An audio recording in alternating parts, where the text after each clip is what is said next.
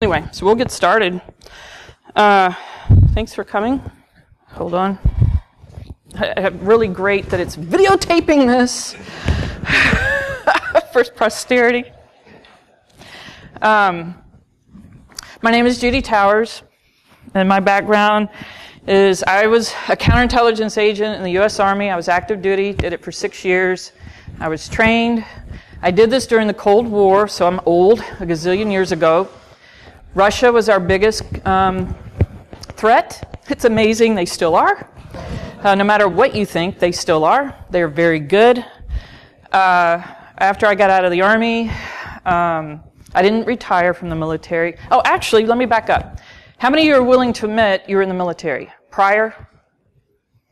What branch? Air Force? Marine? Army. Okay, the other two, that's okay. I appreciate your service, all of you. Army. If you remember in the Army, we were given, I had to give them, called SAEDY briefings. And if you're as old as I am, that's what they're called. I think they're called TARP now. Threat, terrorism, awareness, reporting, something, whatever. But when I was in, it was called Subversion and Espionage directed against the Army. And so my job as a counterintelligence agent was to help you be aware of the threat that was around you because you wore the uniform, because you had the, everything on your name tag said U.S. Army, U.S. Air Force, Marines. You were a target. And it was not personal. It was just because you represented the United States. And so, and moving on, we did things and we collected information. So, I went out, I got out of the military, and who would have thought that into this day and age that we need counterintelligence in a business environment? Because the only places I was able to work with that background was DOD or the government or the military, right? So now I'm able to bring my counterintelligence background to the business environment, which is like a dream come true. And so now I have an IT background. I work my way. I'm not like a lot of people that were SIGINTers in the military and then transitioned over to cyber when they got out. I was a domain admin for a big company, FedEx. I'm so glad I'm not there when that happened last year. They're still suffering with it. I talked to a friend of mine and they're like, we're still dealing with not Petya. Because it came to the home office through the domain. But anyway, I gave away a secret. So, no, I didn't. It was public. But anyway, so I worked through that, and then I got exposed to fraud. And it was fraud where customers were having their identity stolen. And don't do this, but it's easy to do. I can create an account with your identity and ship on it. I'll still ship on it. FedEx doesn't care. UPS doesn't care until tonight when they batch the records. You didn't hear that. They didn't do it at POC when we create the account. So my job, when I got exposed to the fraud, was to figure out where our processes had holes, where our systems had failures, where people could steal from us. And I loved that work. I loved doing that.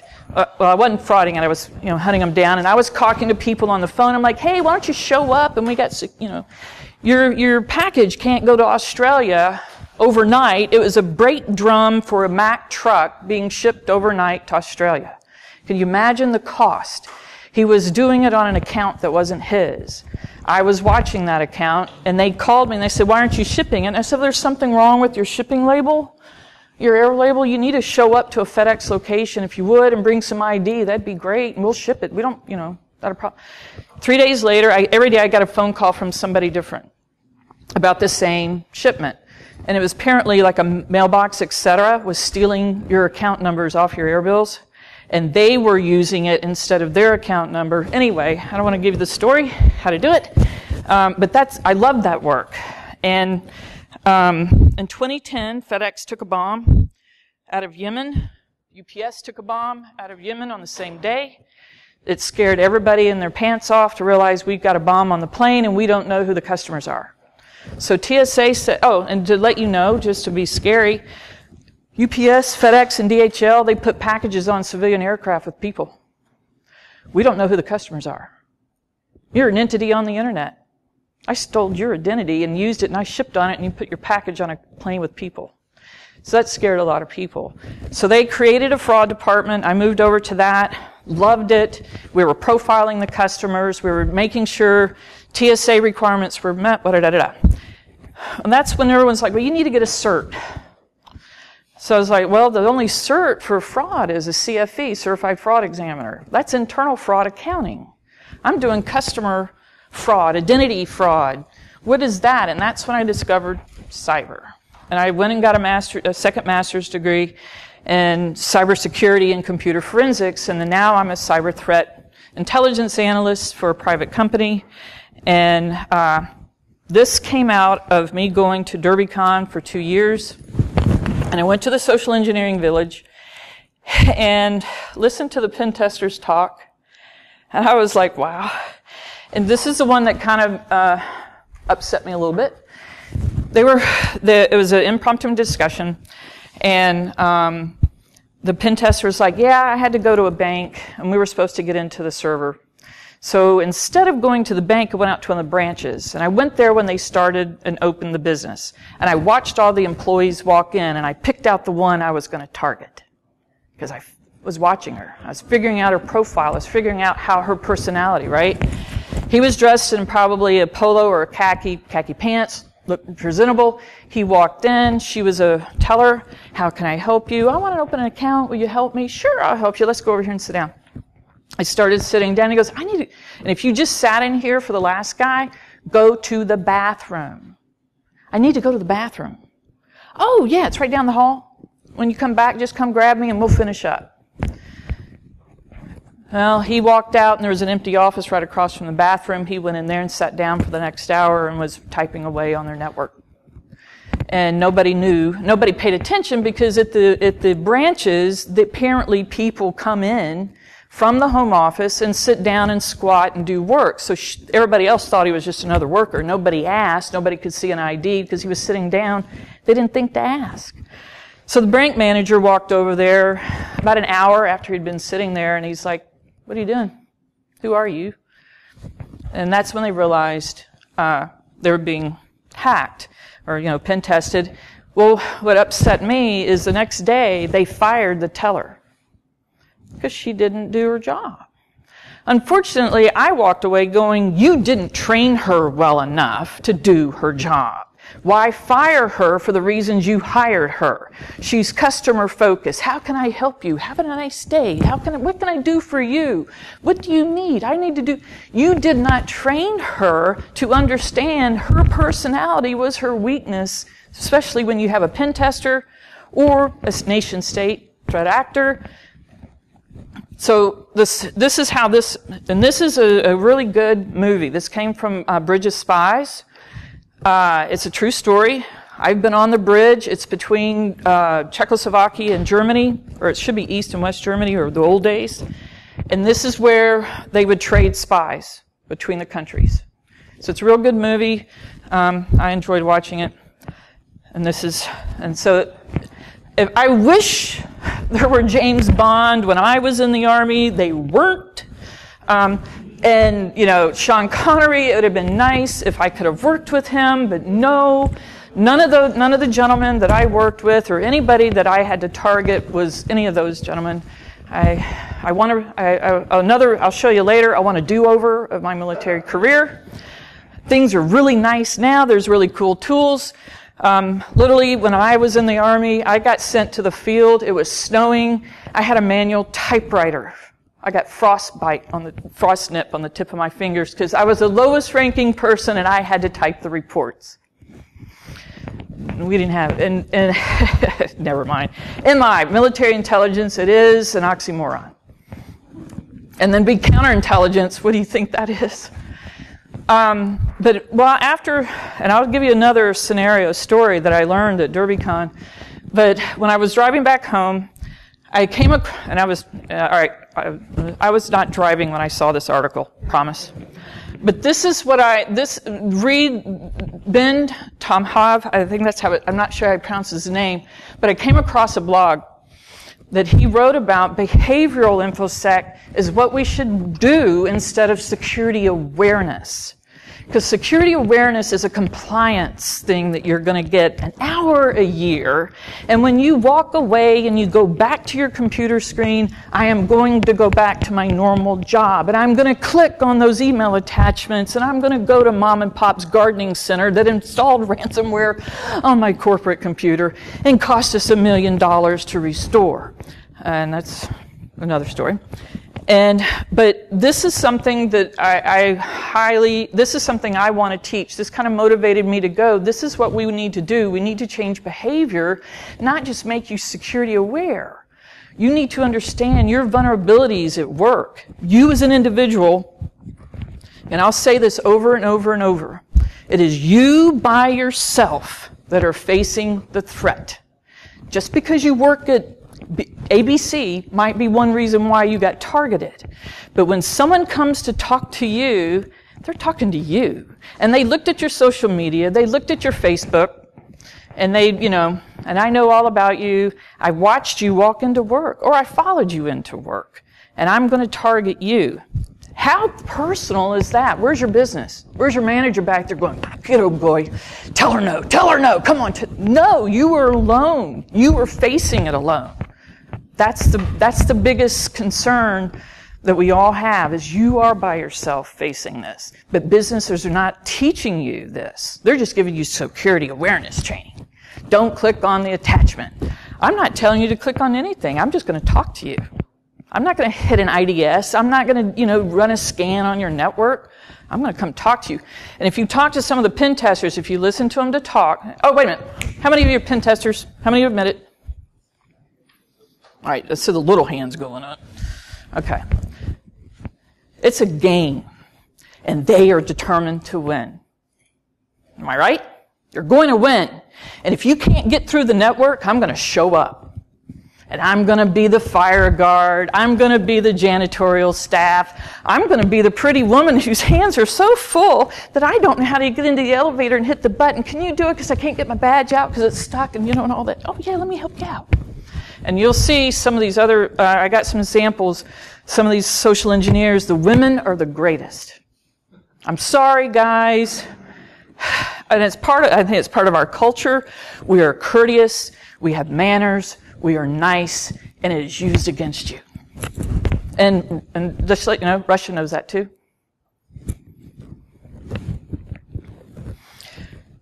And I met Edward McCabe at DerbyCon. I love that statement. My 0 days are your employees. He's a pen tester. So how hard, I don't have to know code. I don't have to write anything if I can exploit a person. I'm golden. I can get in. And this is one thing that I also think, this is my personal opinion. I was social engineered, it's an everyday thing. But when you fire me for that, I was espionaged, or I was spied on, or somebody took a heavy tactic. If I'm going to get fired for a social engineering event, I'm going to call it espionage what it is, because the tradecraft that they are using is the same thing I was taught as a counterintelligence agent. So if you're going to fire people, I want you to use the right words for it, because I think social engineering is trying to minimize the impact and make it nice. That's my personal opinion, but that's what I think it is. I like that. Sophie Daniels. Follow her on Twitter. As you can tell, I was a journalist, a photographer, and a mom, and now and she is a good social engineer, good pen tester. She's awesome. If you follow her, she talks about all the things that she's done, how she gets in. A lot of it is because she's a woman. I can't get my badge. My hands are full. Can you help me? And yeah, everybody does. They let her in the elevator. What floor do you need to get off on? Oh, yeah. She'll tell it all in Twitter. She's very nice about it. But the things that I have highlighted, lock picking, I was taught that. Safes, I was taught how to pick safes. Climbing over walls and fences, dumpster diving, I did all of that looking for secrets. I did all of that trying to find when people were dumping secret information in the trash, and they were. Secret written on the document, going to war plans. They're literally, when the war went off, we went to a base, they were activated. They thought we were CIA. Yeah, I'm counterintelligence, but I wasn't CIA. I was CI, Army. But anyway, we showed up, and we were dumpster diving, and we found they're going to war plans in the trash. It said secret on it. Some people got in trouble. Cool gadgets. I told you about the cool gadgets. I got frost nip on that one. And I pretended to be someone I wasn't. She's doing everything that I was trained to do as a counterintelligence agent. You are facing a very hard, proven skill sets at work. These are not new. These have been around forever, and that's why they're used. They still work. It's really good. But she's a good one to follow on Twitter. She talks and, gives up a lot of information that's kind of interesting. And this is something that Chris McHagney said. He's the human hacker. I think it's human hacker. But anyway, he does the social engineering language at DerbyCon. There is no patch for an untrained user or even an experienced security professional who forgets in the heat of the moment to follow what they've been taught. And I'm going to go over some scenarios of how you as an individual, when we talk about espionage, what motivated people to do it, how they got caught. But in the heat of the moment is going to come up, and they will give up the secrets in the heat of the moment. Subversion has been around since the 14th century. I'm doing a little bit of definitions here, but this is because I love what happened with Kaspersky and the NSA employee that went home with secrets that he shouldn't have had, and he had Kaspersky software installed and they were getting it too. How great was that? That was awesome. I'm stealing it and Russia is stealing it from me. Even better. I think it's more subversive. Who would have thought? And Russia's like, we didn't know that we were collecting that information. Really? Interesting. But the material that he took were hacking tools from NSA, and Russia got them too. So it's kind of cute. I thought it was pretty good. Clandestine intelligence gathering. This is more for businesses. This is where the traditional, it's like you said, the traditional idea of espionage is they're targeting one another. And it's further down. Russia has a lot of espionage agents unemployed. When Soviet Union imploded, a lot of them didn't have work. So, because they were targeting countries and governments.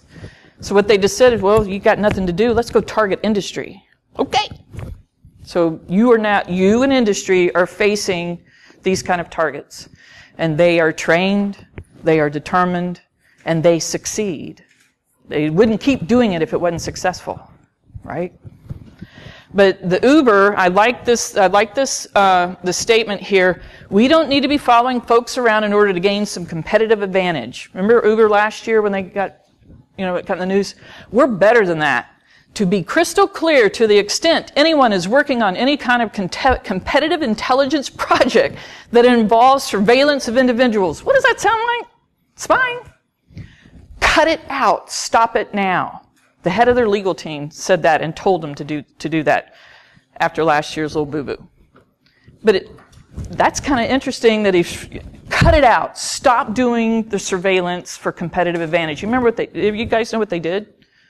They sent employees to go become employees of a competitor so they could learn the competitor's way of doing things. That's American on American. This wasn't, nation state. This was American companies doing it to American. And my opinion is, this is my conspiracy theory, that if one is doing it, there's going to be another. There's probably a gazillion of them doing it, right? But we're not calling it what it is. It's espionage, subversion, competitive advantage, business on business. That's what it is. I like this one. I had to bring it up. Chinese Canadian National. The Med Robotics, I know this is small, and if you look at it later, the Med Robotics company creates body parts, prosthetics and whatever. And they had been approached repeatedly from China for them to merge together. And they were like, no, we don't want you to back our company. No, we don't want to do business with you. We don't want you to own us, because they knew what they were going to do is take their plans and their architect and build it over there and make cheaper products in China. Well, this gentleman showed up one day at the corporate headquarters late in the afternoon, and the president and the CEO of Med Robotics was walking out. He was one of the last ones to leave. Saw him in a conference room. He had 3 laptops open, working or whatever. He hadn't been there very long, time-wise. He hadn't been in the room very long. So the president of the company walked in and he goes, excuse me, what can I do? How can I help you? And he goes, well, I'm here waiting for, one of the executive vice president that reported to the president. And he goes, well, he's not here. He's on vacation. Oh, well, I'm here to look for the CTO. He's out of the country. Oh, well, I'm here to see the CEO. Well, that's me, and I don't know who you are, and we don't have an appointment. That's when he called the police. He was there trying to hack their network to steal their architect. Thought it was kind of cute, but down at the bottom, his lawyer's defense said he was struggling to accept the fact he was no longer brilliant. He had a head injury. That was his defense. Now, anybody remember the cartoon? Anybody that old? Bullwinkle? Yeah. But when I brought it up, I know there's a lot of words on here, and after writing, I don't want to brag, but after doing 2 master's degrees, I write a lot. So I feel like I need to write a lot instead of bullet points. So that's why it's like it is. But because I've had people go, you got a lot of words on the screen. I'm like, well, that's what it is. But anyway. So you can read it, but what I was highlighting, the old proven tradecraft is pretty much the same, and this is from a former GRU officer from Russia. That's the biggest point is old proven tradecraft still works. And what you're facing is the old proven tradecraft. And we'll go over some of the tactics. And this is something I wanted you to see too. This was kind of, when I was going through my counterintelligence training in the Army, they did not give us this, telling us where Russia thought hey, it's great that we knew what you were planning to do. So we could tell if you were joking, pulling our chain, or actually going to hit the button. And that way, they said it stopped us from creating a lot of world events. Technically is what they're saying. It stopped us from creating a lot of world events because we knew what your true intent was because somebody shared classified information with us. Now, I'm not saying that is the reason why you should, do an Edward Snowden. Please don't. But that was kind of an interesting way. I'd never looked at it from another side of that aspect of it, that maybe we have stopped World War II or three, because they know what we're doing because somebody shared. Now, don't make that your motivation to go share your secrets. Okay? So this is the foundation we're going to go into. Any act or influence that a person take an action that may not be in their best interest. That's social engineering definition, basically. But technically, I call it espionage and spying because you're using the same tradecraft that I was taught as an agent to do the same end results. And this is what I taught people in the Army. It was called MICE. These are the motivations of why people do espionage. Some of it is money. The other is ideology, compromise. I call that sex. That's mostly what is used, or blackmail later. And ego. These are the main reasons why people commit espionage. And these are these traits are the things that are used against you. If I come up to you, I'm Russian, I want your secrets, I'm going to use one of these to coerce you to give me what I want. I'll do whatever it takes to do it. They're determined. I don't think you realize just how much. And did you do it for love? I wanted, if you weren't videotaping it, I'd have music. And it was a song. I wanted music, but with the videotape, I can't do that. So this is, money is one of the main motivators. And I bring this sample up, this Hall. He was a chief warrant officer. Roughly around the time that he got convicted was the time that I was doing another investigation on another warrant officer, that their whole career was to work in a skiff. Do you guys know what a skiff is? Right? His whole career, he was a signal officer. He dealt with it for 20 years, classified information. And all of a sudden, in his household goods was a cache of, and this is how old I am, 3 1/4 floppies with secret written on it. And he didn't know how it got in his household goods from Germany to the U.S. His gym bag was full of it, just full of discs. Every one of them said secret on it. NSA came and took it. We found out what it was. They were secret communications that were done during Gulf Storm 1. Somehow or another, he didn't know how they got in his household goods shipped to the U.S. from Germany. He had a German wife who did not move with him to Fort Hood. That's where I was stationed when this happened. She stayed in Germany. My job as a counterintelligence agent was to find his connection, to charge him with espionage. I have to find where you handed it off to another entity, nation-state entity, friend or foe. The law does not say they have to be a friend to you not to be charged with espionage. If I give it to Israel, I've committed espionage. I give it to Canada, I committed espionage. I give it to Russia, I committed espionage. That is the rule of the law.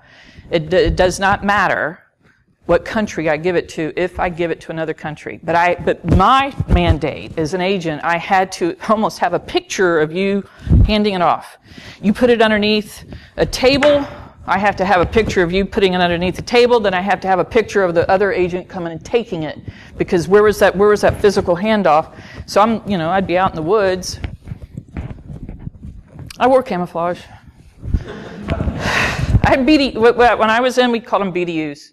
They're ACUs now. I think that's what it is.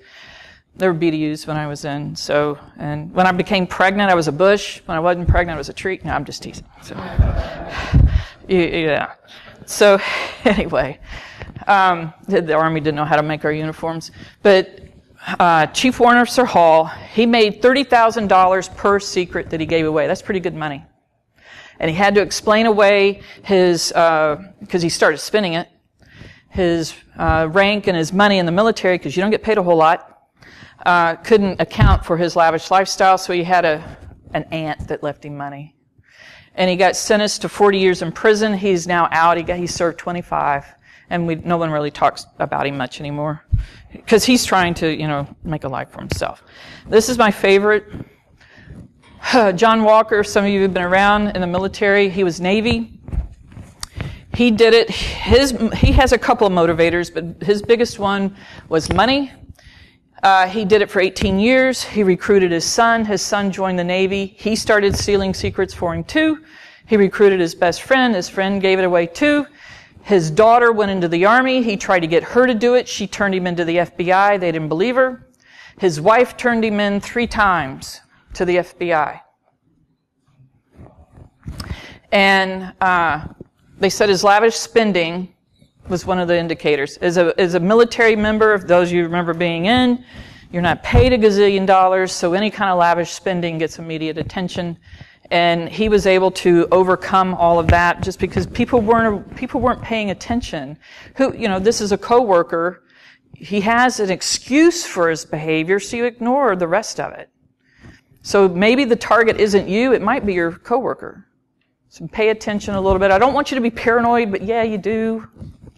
But yeah. And there's more reasons that he got blundered. But you can also thank him. He got convicted when President Reagan was over the country. And because of what he did for 18 years, you now get the death penalty if you're charged with espionage. That's a possibility. And life in prison. He got life in prison. He died in prison a few years ago. Back in the early 90s, late 80s, he did a 60 Minutes interview. I was watching it. And they asked him, what would you do again? What would you do different? He goes, I wouldn't get caught. So back to ego. I was like, wow, you have no remorse at all of what you did. And he did give away information that did get people killed. He gave away electronic information. Now, his excuse is, I gave it to Russia. And we weren't fighting with Russia. I couldn't help it that they shared it with Vietnam. That wasn't my fault. We weren't in war with Russia when I gave it to them. That's not my fault they gave it to Vietnam. That was his excuse. You recognize these? Ideology. Frequently people who are on a treasonous path do not know they are on such a path until it's too late. Have best intentions. I've had people try and talk me and tell me that these are great. They thought things were bad and they were just trying to make them better. I'm sorry. When I was an agent, I read you your rights. I made you sign a sworn statement. I gave you lawyers. Everything else, you committed a crime. That's why I was talking to you. I'm sorry that your ideology conflicted with the rule of law. Change the law. That's all and here's my other favorite.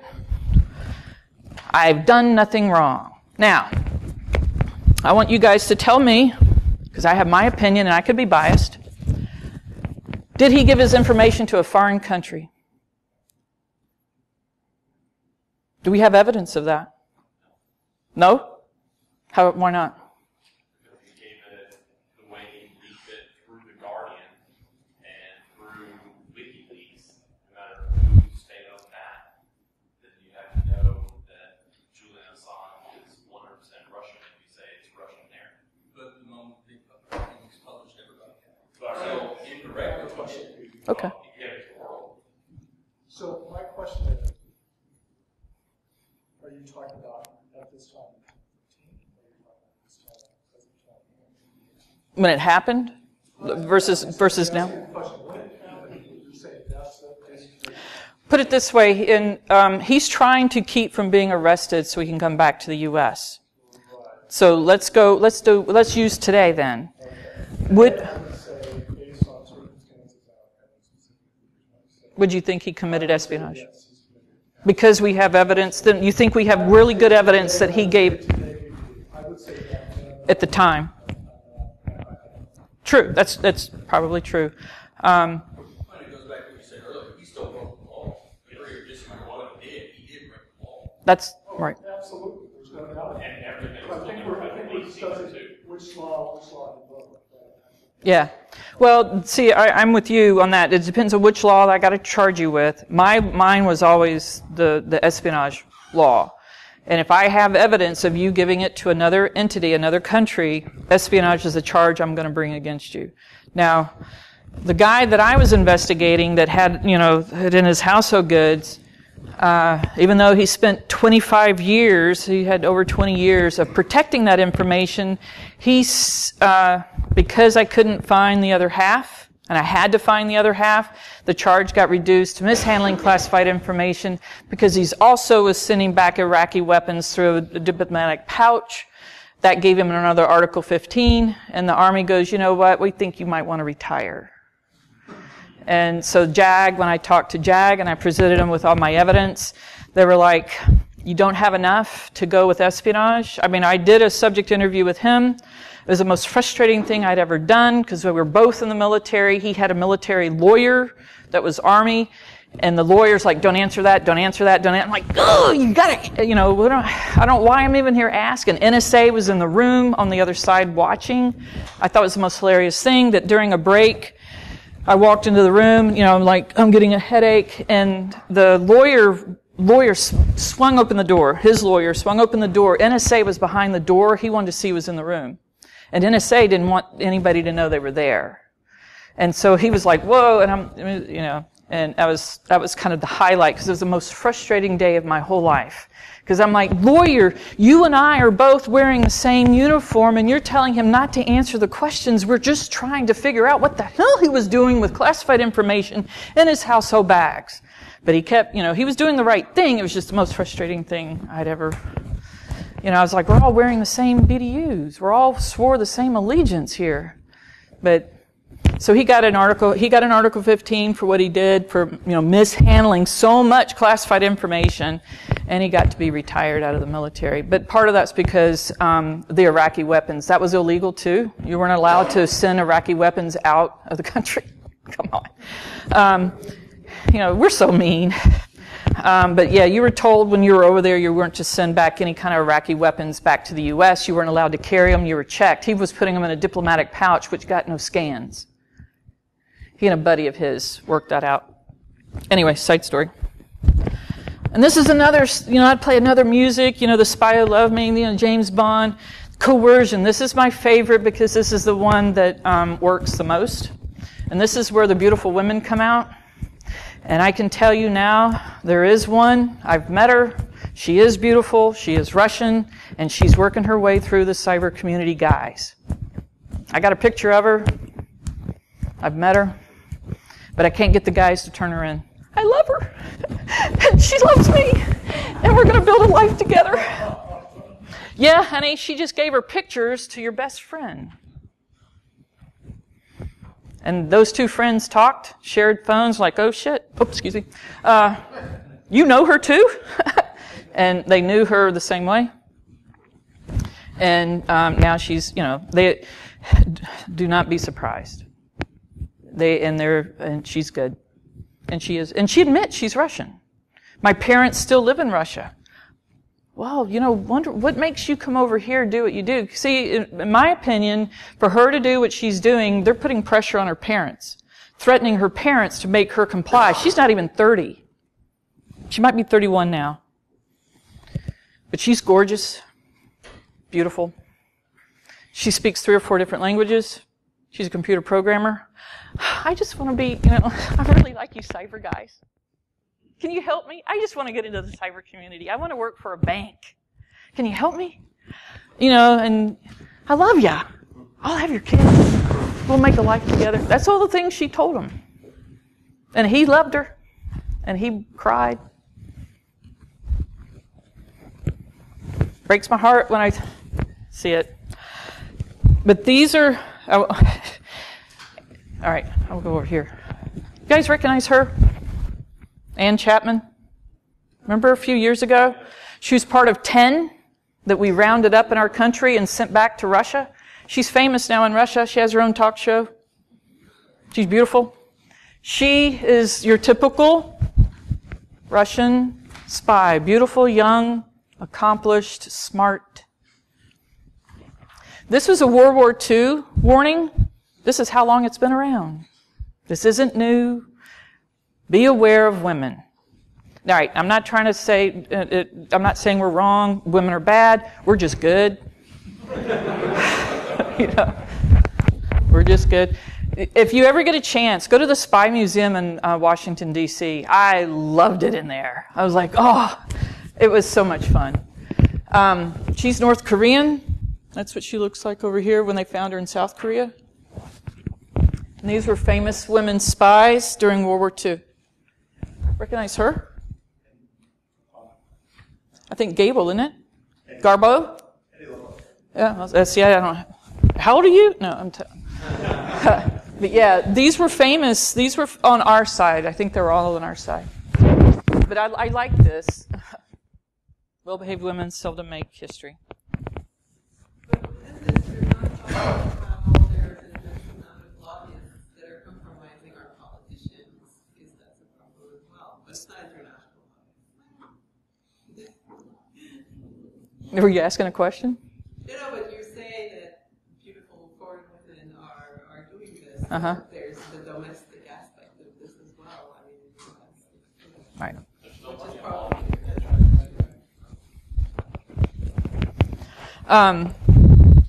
I didn't include them in here. There's a movie that just came out, Red Sparrow.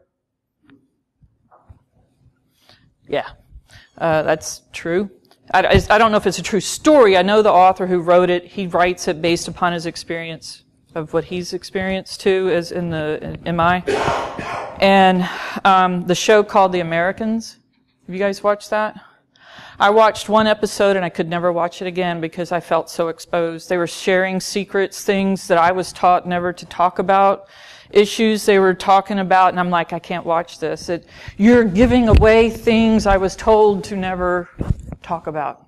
And you're showing it on TV, we're letting everybody see it, and I couldn't watch it anymore.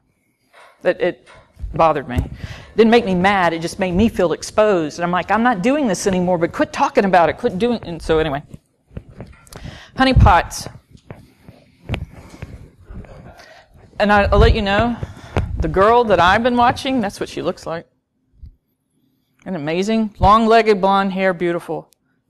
That's the criteria that the Russians use. And I thought this was interesting because, you know, I've been targeting Russia, and I know I'm biased, and I don't mean to be.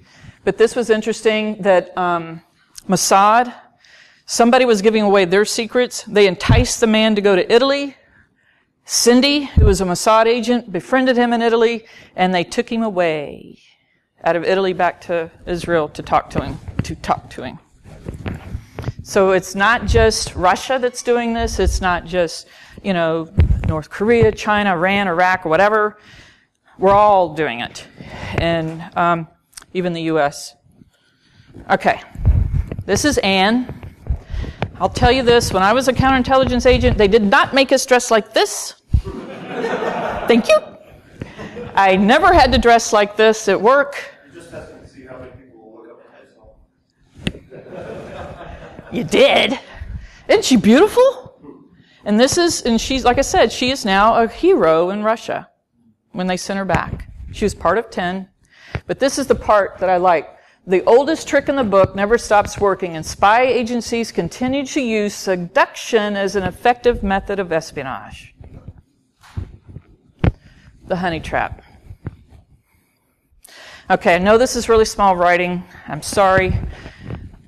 But Longtree, he was a Marine, and he was a security guy in our American embassy in Moscow. And one day when he was riding home on the train, a chance encounter with a young woman struck up a relationship with her. And I don't know why he thought he needed to share the schematics of the embassy in the U.S. that they were building with her, and he did. And once they built the embassy, and, you know, they had it built, they were building, he got reassigned. And if you're in the military, you're normally in place 2 years and you get reassigned. So he got reassigned to Austria. Apparently he had a change of conscience, and he called his boss and he told him, I shared the embassy plans with Russia. The new American embassy, you might want to check it out. There were bugs in every single wall. We had to go build another embassy. They walked away from it and had to build a new one because of what he did. He's serving life in prison. Now, I'm going to tell you something. If you've ever been in the military, Leavenworth is not a place you want to spend prison time at. I have been to the jail, and I have watched them with a pick making small rocks out of a big one. I swear to you. It was a big mound, and they were making gravel out of it. No, you were not, that's the military. Do not commit your espionage if you're in the military. That's all I'm going to say. You're not going to be rehabilitated making gravel. That's not their goal. So if you're ever going to do your espionage act, make sure you're not associated with the military. You want to go to a nicer place. Or you can go get a sex change. I never, no.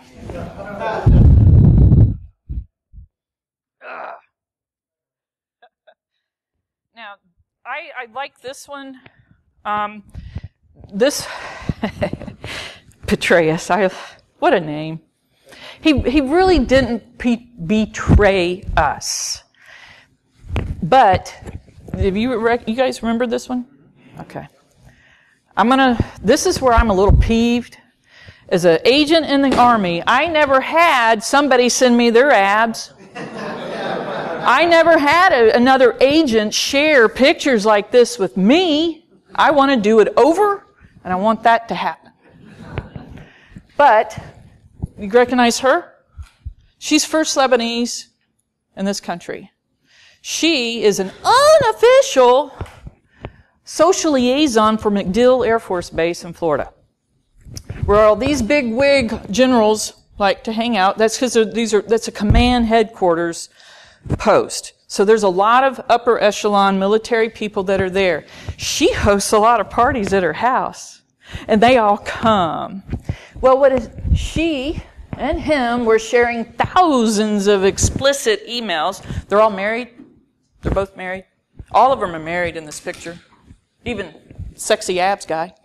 He's the FBI agent. So, these two hooked up.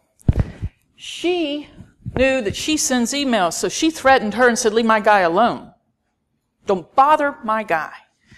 Well, she did it anonymously. She got paranoid and called her sexy ab FBI agent and said, I'm being threatened. Well, he turned it in, and that's when they found out these two were doing what they were doing. And he, NATO commander at the time,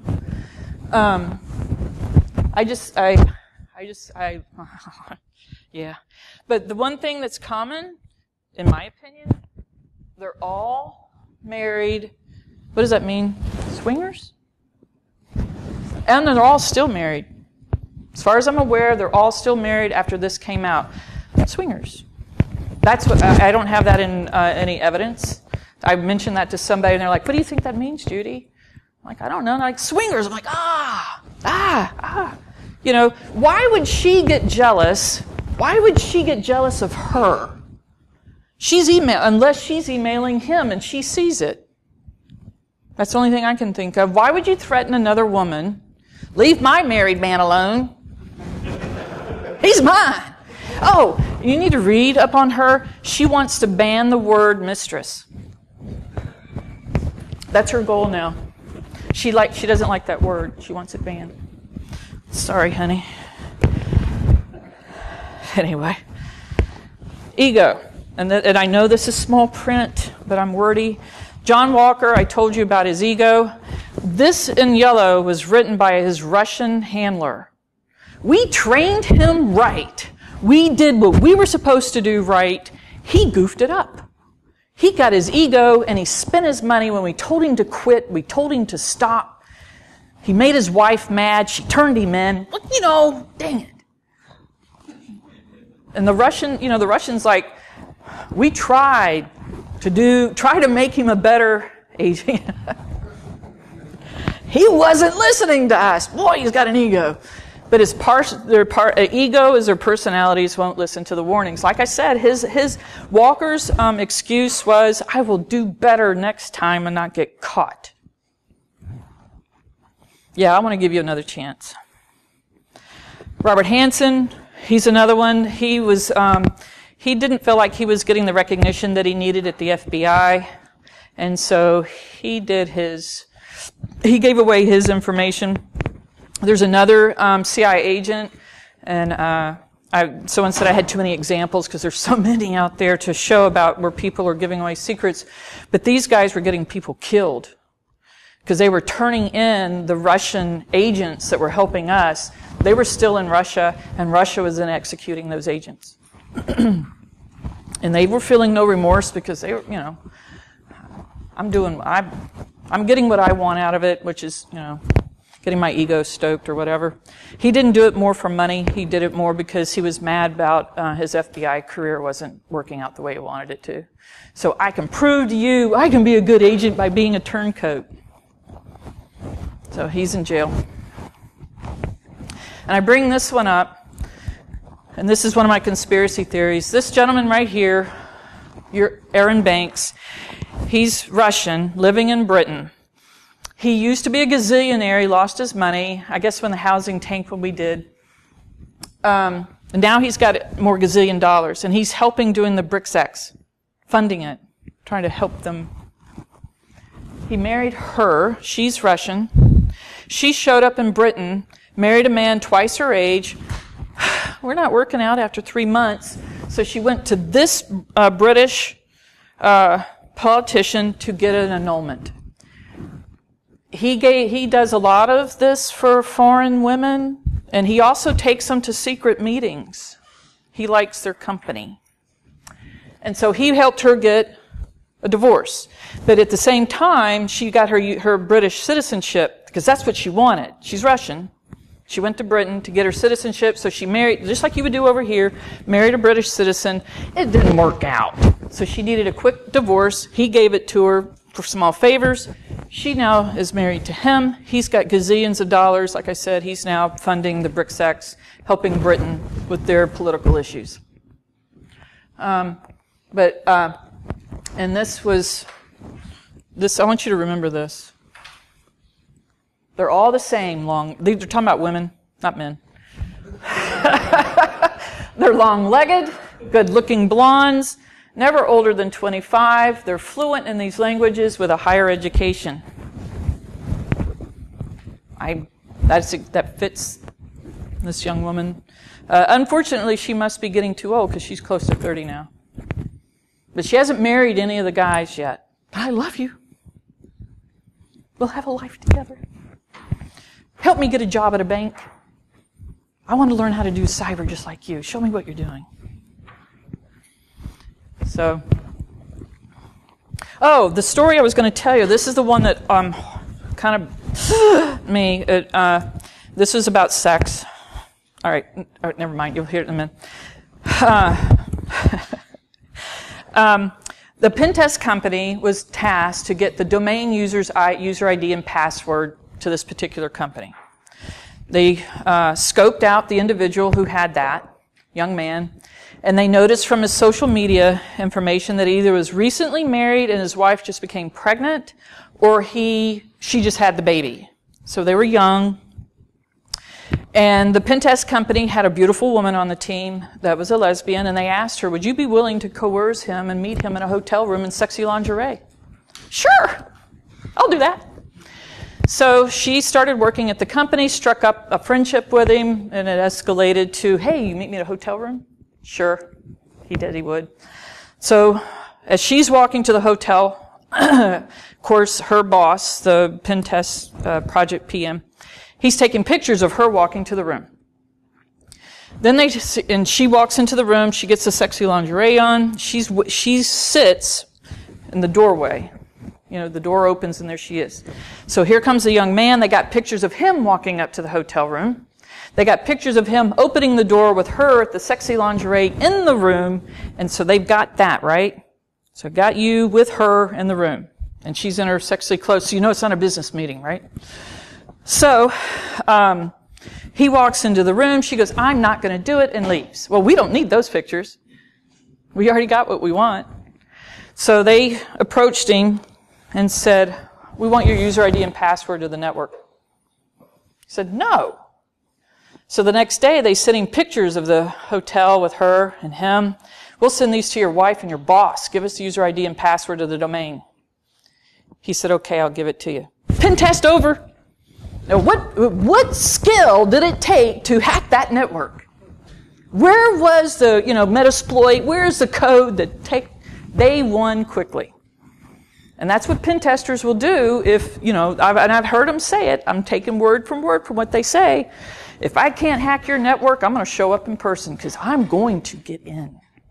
You do have a vulnerability, and I will get in. And in my opinion, it's a game, and I will win. See, am I right? Yeah. I will get in.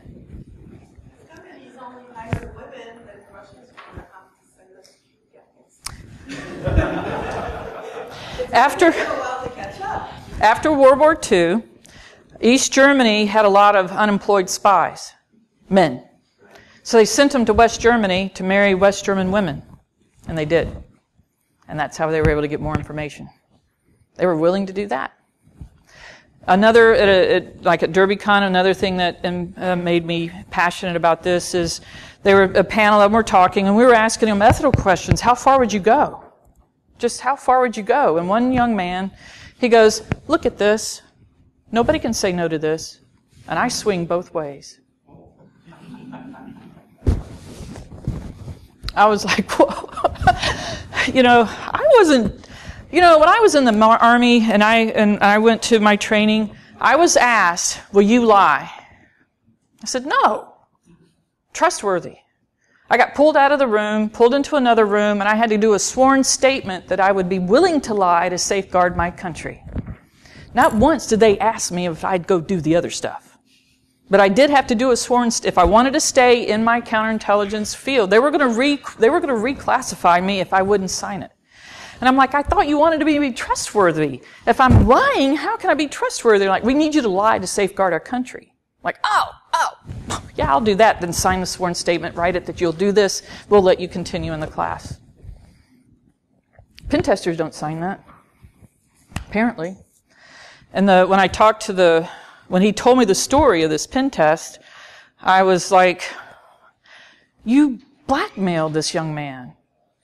Did you ruin his marriage too? Was that the goal of your pen test? No, I was trying to prove to the company that they didn't have any policies to support the employees when they were faced with this kind of dilemma. Which was true. I've not read any policies at companies that will safeguard it if I'm blackmailed because of infidelity. You know? But I kind of applaud his efforts, but I'm like, I'm cringe on those efforts.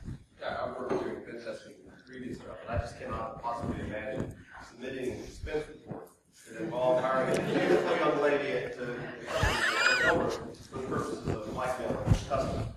They won the pen test. Yeah, well, they got the password. Get that through expense report. I think they kind of lost some of scope there. So what company is going to have policies against that kind of stuff? How are we going to write that up? He was saying, I was trying to prove you weren't, yeah. I walked away with a healthy respect going, oh my gosh, you guys are all of us are facing a formidable task or a formidable foe. And it might be your coworker. It won't be obvious that it's Russian. It could be your coworker. And you don't know. Just like, Snowden, he was a coworker to somebody. They didn't pay any attention. I'm not blaming them, but I'm not blaming them.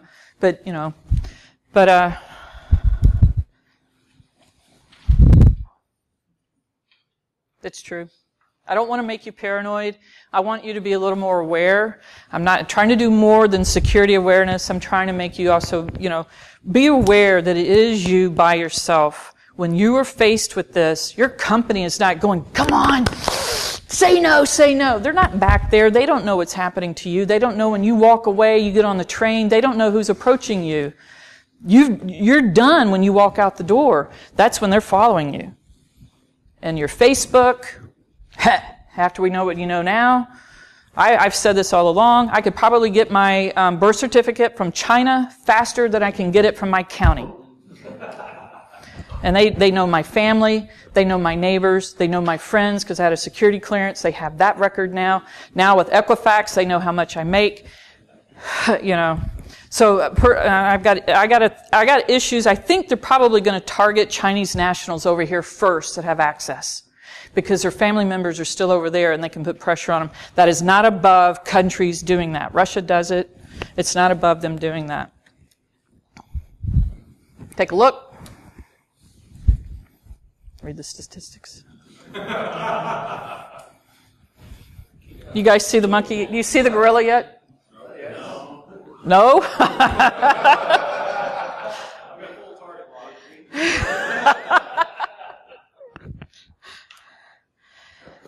This is, when I was in the Army, when we ended this briefing, we always told them, if you suspect something like this happening to you, please come to your counterintelligence office, which would be us, and tell us. I don't do that work anymore. I'm not that person anymore. So in the U.S., you're going to call the FBI. Just because somebody does this, please don't think that's what's happening. Pay attention. It could be just that it's an indicator of something going on. It doesn't necessarily mean you are being targeted, but just be aware. Be behavioral. Watch that. And try not to talk. I did put it on here. You might want to go find out if you have a pen test going on. After what I heard, what some pen testers are willing to do, you might want to go find out. But I was told by a CISO, don't tell them to do that. Don't tell them to come and ask me that. It's like, all right, then they got nobody else to go to but your legal department, HR, or FBI. What do you want them to do? So this is kind of a dilemma, I think, for businesses to understand what they need to do. It's a challenge. I don't have your answer. It's going to be each business's answer what they're going to do. Their legal and HR would have to come up with that. But if you suspect something like that happening to you, call the FBI. And it could be something bigger going on. Anybody got any questions? Yes, Willard? Not really a question, just a comment. You go to some of the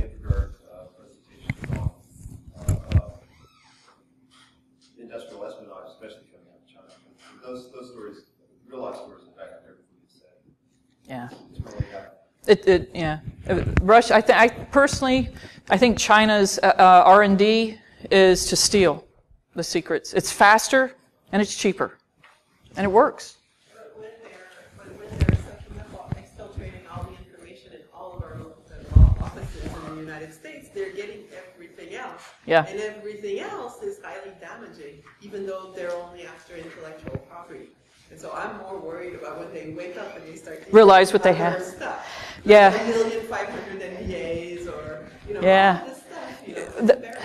Well, and that's why I think those that are stealing like Equifax, if they took that much information, it's not on a thumb drive.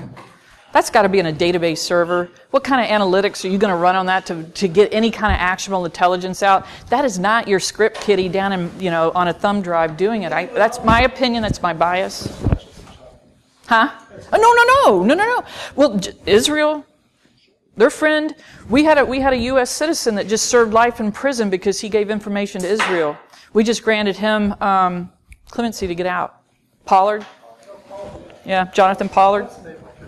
Yeah, Jonathan. All this information can be aggregated in order to see it in an AI database, an AI that's going to be, searching for targets automatically. There you go. And it gets to be very efficient. Very, very. And with all the recent data leakages that we have, they've got a very good picture of all of us. And with Facebook, if you had Facebook, sweet. That was, add Facebook to your Equifax. We got some really good information. We got everything on you. And then you add my OPM data to it, which I don't have Facebook, but I had the other two. I mean, it was Taj Mahal data. It was awesome. Is it even that difficult, though? I mean, we give China our plans on how to build everything so they can make it for us. Are they really stealing all this stuff? I mean, we're giving it to them. Well, we're not giving what they want. I'm giving you to make a piece of clothing when I want the ability to make a prosthetic limb that costs $1 million. Often these are sent to different factories in different countries in order to be assembled elsewhere, so that it makes compartmentalized in like 150 contracts. So that they need to put it all back together because the motorcycle or whatever. Yeah. A lot of the business in China, they'll force them to partner with a Chinese company. They'll get a lot of technology that way too. Well, on a side note, this has nothing to do with espionage. Did you ever see an article that said we were going to send our chicken to China to be processed and have it sent back? Where was the efficiency in that? I don't. It's just amazing.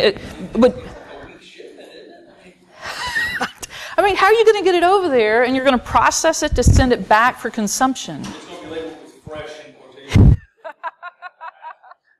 Yeah, exactly. Thank you. And I didn't drip.